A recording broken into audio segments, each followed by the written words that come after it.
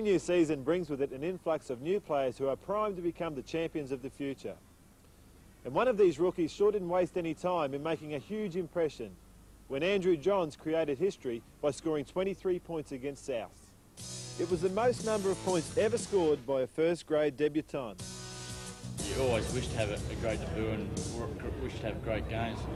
Sometimes things come out of the ordinary, and I was lucky. I was in the right situation at the right place, and I played behind a really good pack of forwards, and we all bonded on the day, and I think the team helped out a lot, and that's what helped me out. Ever since I was young, it's sort of been a dream of mine to play football at a high level.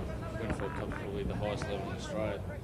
So, I'm really honoured to play there and play against the blokes I've looked upon as heroes in my childhood. So yeah, it's a real honour. It's great playing with my brother. He helps me out a lot. I've played with him all my life from under nines. We played together once in under nines because there's a bit of difference in age.